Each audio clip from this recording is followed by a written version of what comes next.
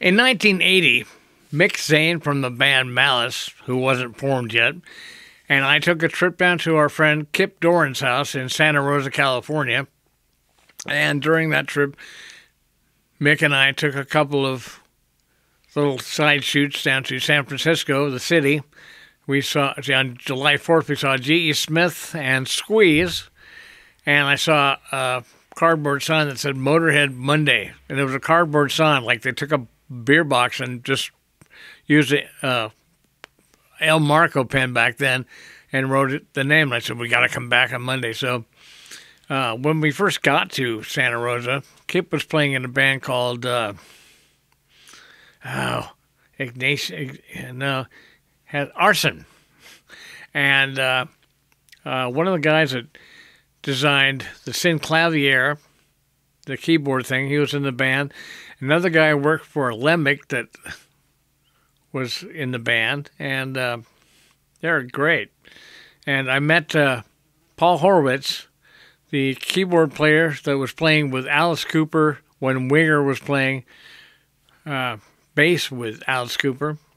And I met his sister, and Kip knew all these people already. He knew Eric Martin. Eric Martin from Mr. Big was there. I talked to him, and we saw his picture when we took the Wild Dogs Man Best Friend album cover in the same studio, Pat Johnson. Hi, Pat. How are you? Pat's been on my podcast, and he is taking pictures of everybody. I mean, literally everybody.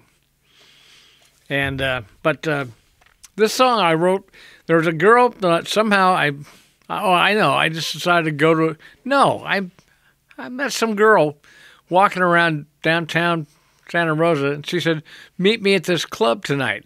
And so I drove down there, hung out for a bit, and I was horrible at the pick up and make out guy kind of thing.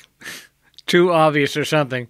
But I went back and wrote a song that night, and it was called Give It To Me, Give Me All You Can, Give It To Me, Give Me All Your Love. And I recorded it with Mick and the drummer from the Ravers before the Ravers. It's one of the songs that got me the album deal that Rob Sample worked. This is called Give Me All You Can, or maybe I think I put it down as Give It To Me.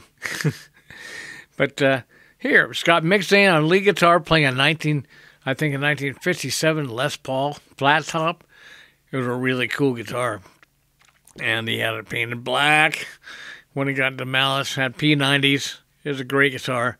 And we recorded it at Pink Floyd's Soundman's studio here in Portland, Oregon. Dave.